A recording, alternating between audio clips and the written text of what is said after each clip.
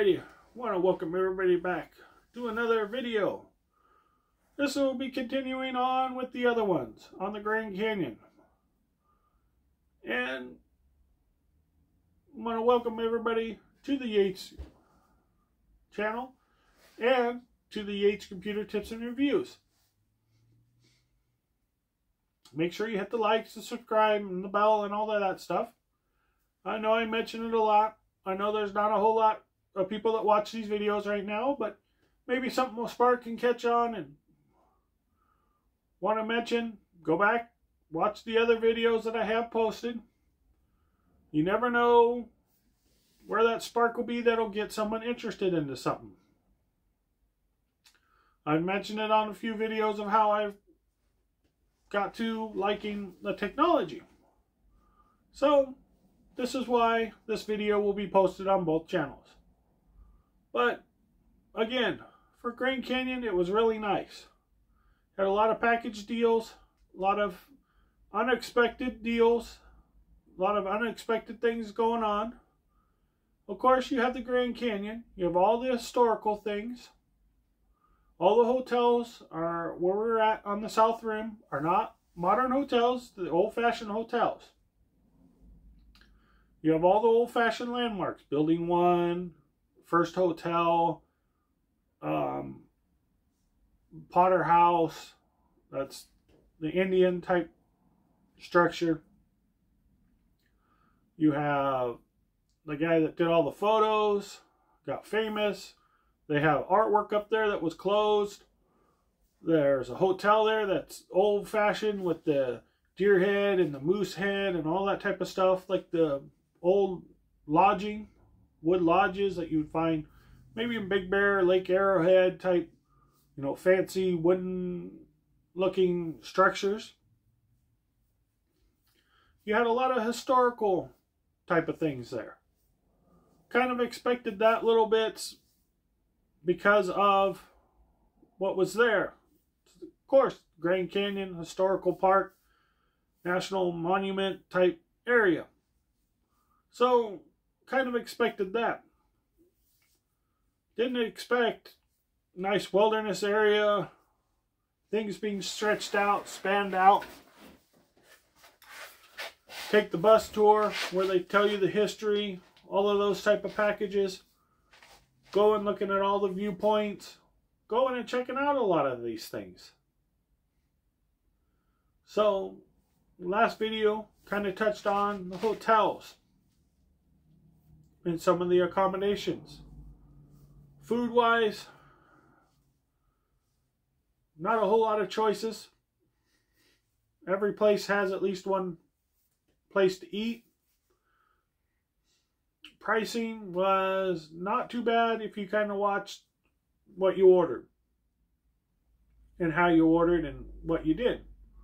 But there was a hamburger place, there's a pizza place, there's a steak kind of fancy restaurant. What else?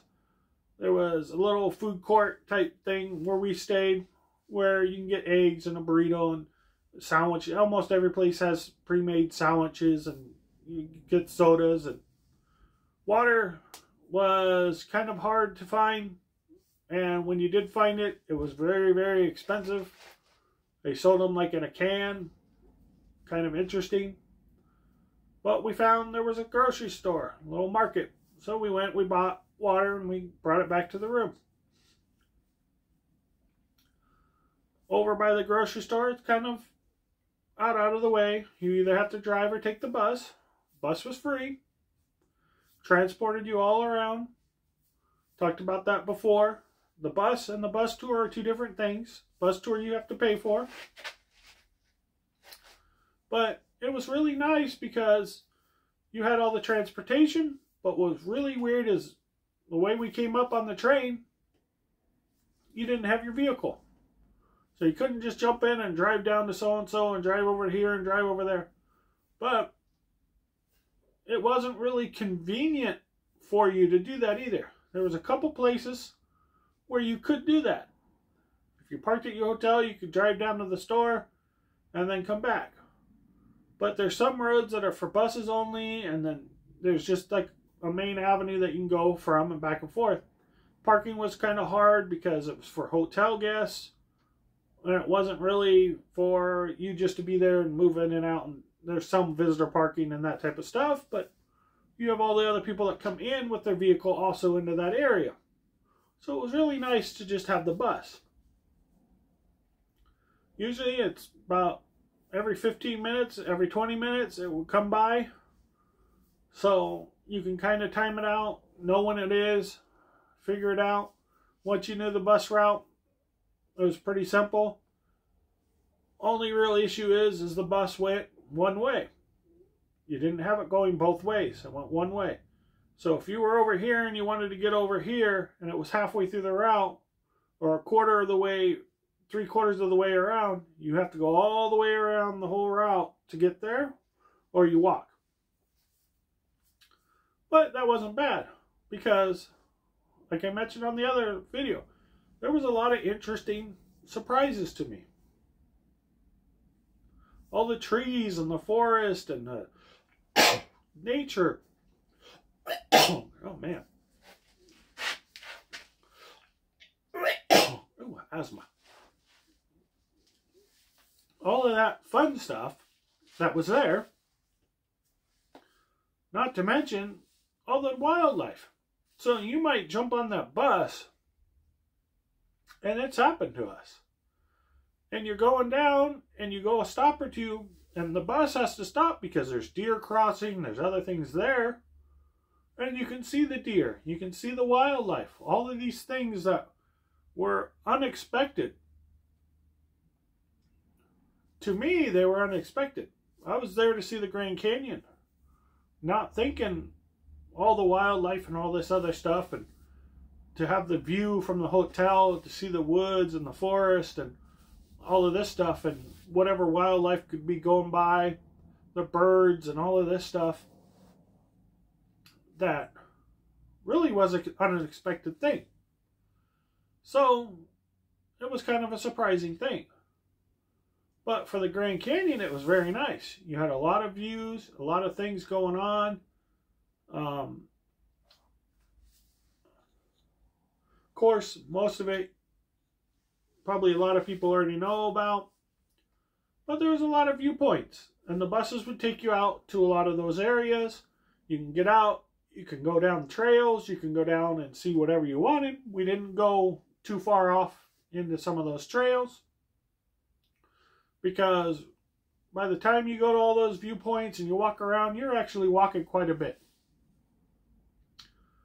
Maybe for a first trip and you go through and you go check out all the things like we did, and you check out everything, and then plan another trip if you want to pinpoint a certain area. If you liked a certain area, you like certain things, and you want to go and venture more into that, that would probably be another day or another trip. So that's one of the things I wanted to bring up. But it's very nice because you have a lot of historical things, a lot of little museums that kind of spread out. All the transportation's there for you. If you drive in, you pull into a parking lot at the visitor center. From the visitor center, there is 3 bus lines, but at the time we were there, only 2 are running. From there, you could go into the village, or you can go out to the viewpoints. So when you come in and you can get on the orange buses, go out to the viewpoints and go see whatever you want. Blue bus goes into the village with the hotels. Over there in the hotel area, there's another bus line that runs out. I believe it was red. Runs out to a whole nother viewpoint, but that's up during the summertime. When we took the paid bus tour, it took us out that way. He went and told us about the viewpoint, what's out there, what you could see. You know, there was one area where it has fossilized shellfish like in the ground and the rock, and talked about the rock and all of that type of stuff. It was kind of really nice, really interesting. Took you through the town, talked about the town, what buildings used to be what, and how things have changed and where things are at, and showed you where the hotels are at, told you the history of the hotels, a lot of things for a paid bus tour. So these weren't things I really expected. I just assumed you went up there and you're basically on your own. Unless you paid for a third-party tour or something of that part. This would be kind of a third-party tour I had because it was through the same place I got the train and the hotel and all that type of stuff. It was a package deal.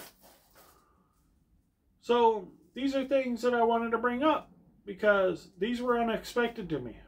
All the viewpoints, all the Grand Canyon itself.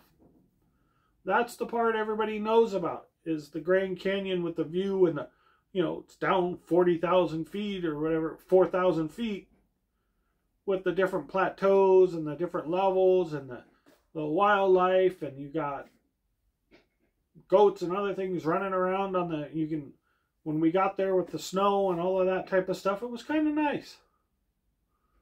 So, wanted to touch on all of this, that the Grand Canyon's one thing, and then you have the other views that are another thing that are completely different. That kind of were unexpected to me, but it was nice. It was nice to see. It was one of those things that made you consider, would make you consider, knowing all of this, should you go up there and stay the night? 2 nights. I would recommend going up there and staying the extra nights because it's not just the view of the Grand Canyon.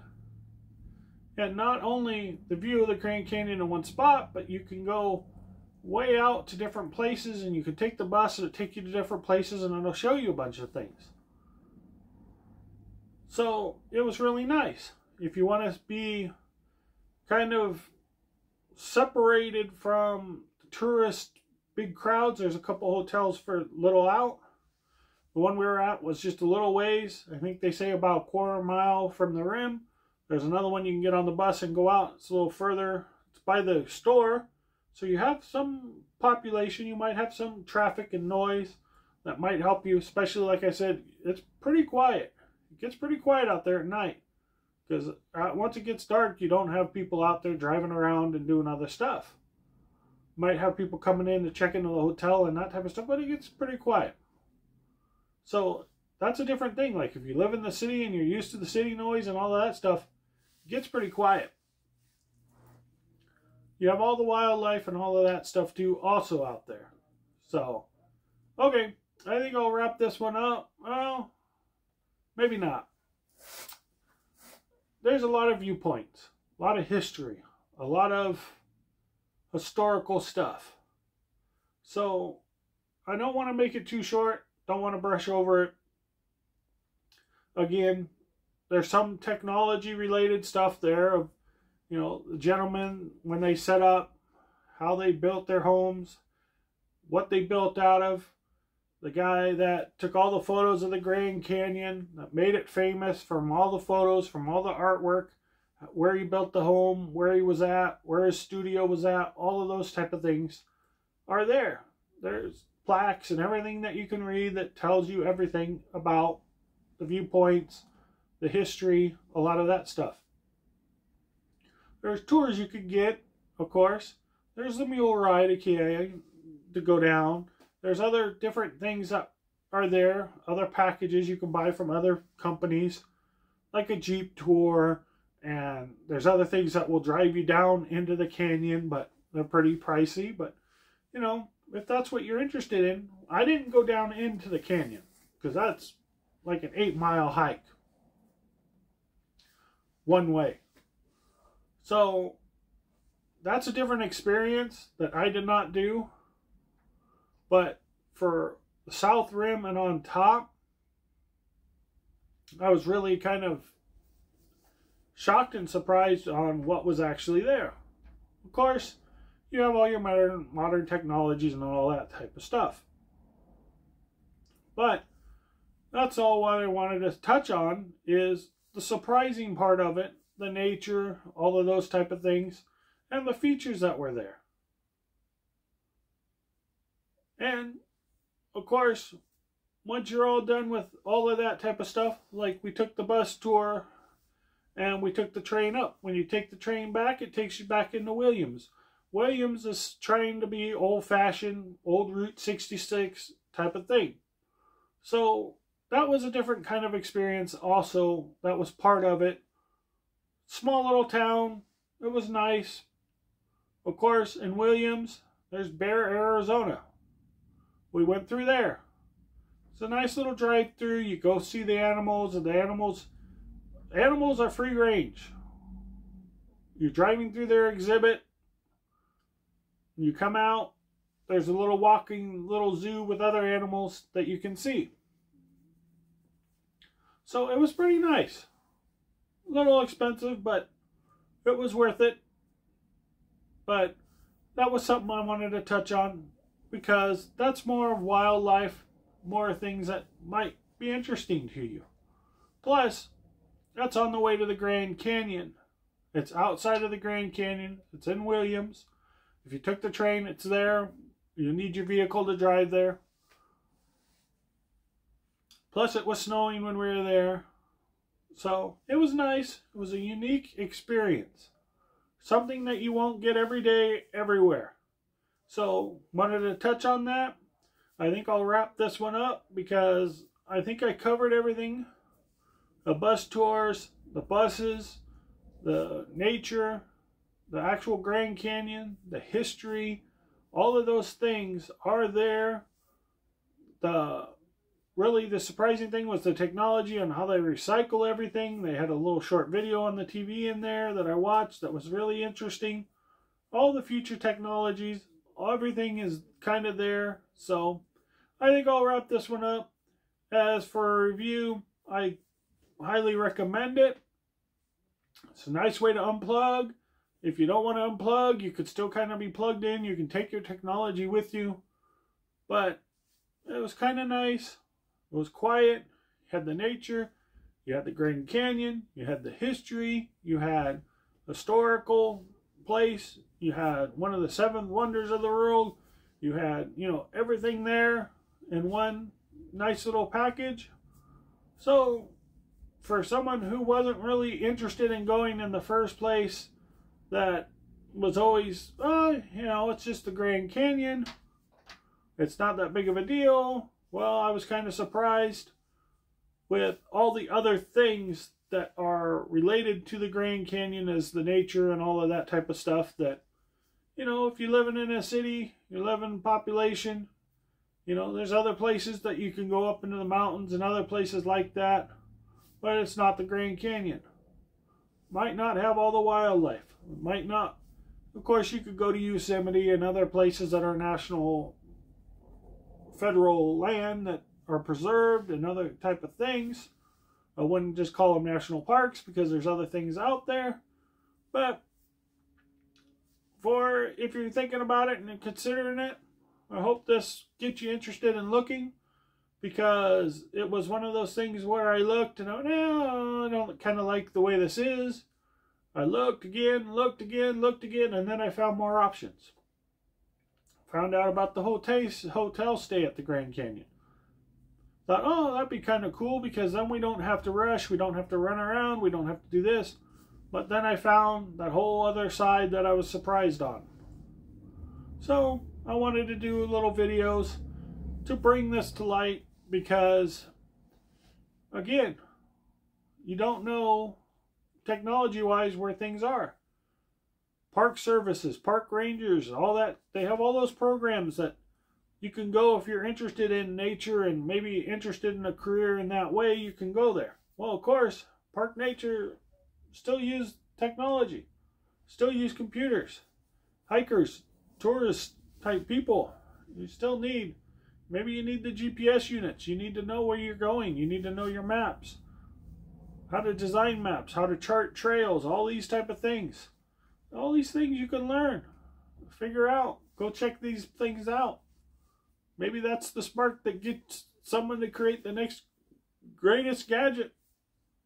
Is you go out there and, okay, what's the best way to get down the hill? And, you've sure seen in movies, the hovercrafts and all these other type of things. And, maybe that's the next generation that'll come from someone who just goes on tour because they want to see the history and then they get interested and something else happens. So you never know where the spark will be. So that's why it's part of the technology. because there is technology there. There's a lot of things involved in science, microscopes, you know, things to measure the dirt, what kind of dirt it is, the density, all of that's technology based.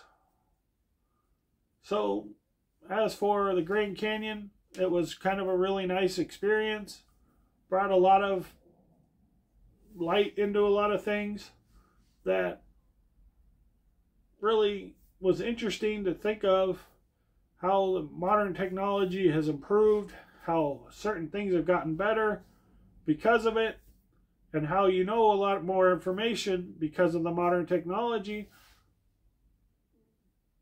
As simple as camera lenses and other things that are now stronger, that they can get better views and better sights on certain things. Plus, you know, you have all the old-fashioned things, the river rafting and all of those type of chores that if you really wanted to, you could do.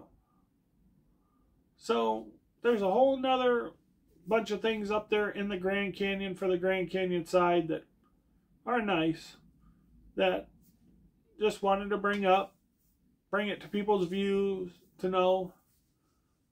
Because again, I just was thinking it was a more modern area with, you know, the train depot, a nice train depot and all this stuff, but it's kind of the old-fashioned classic stuff, and it was nice.